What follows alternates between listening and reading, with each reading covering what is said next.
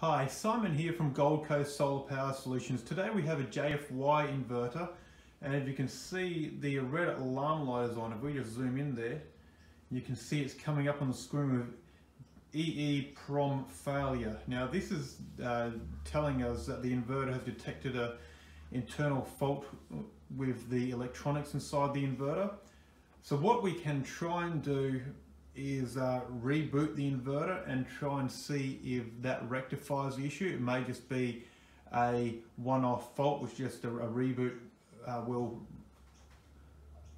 rectify the issue.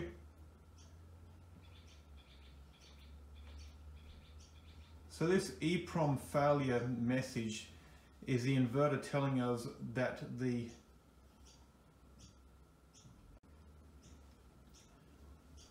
Hi, Simon here from Gold Coast Solar Power Solutions. Today we have a JFY JSI 5000 inverter, and if we look into the screen, we've got a red alarm light on and it's coming up with EEPROM failure.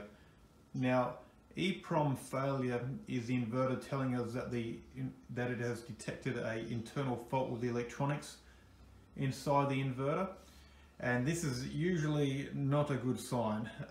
What we can try and do if you have this issue is attempt a reboot on the system and see if that will potentially clear the fault.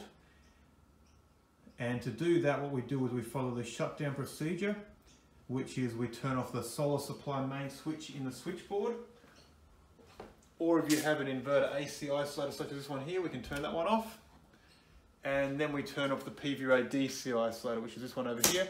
Throw that one off, and we wait for the screen to go blank and the alarm light to go out, which will take a few seconds. There we go, the screen's gone completely blank there. And now we'll just restart the inverter, which is just a reverse process from the starter procedure. So we just turn on the DC, and then we turn on the AC, and we wait for the inverter to start back up again. So it's just doing the grid countdown at the moment, and you've seen it started that grid countdown, and nearly immediately it's come up with the EEPROM failure message like this.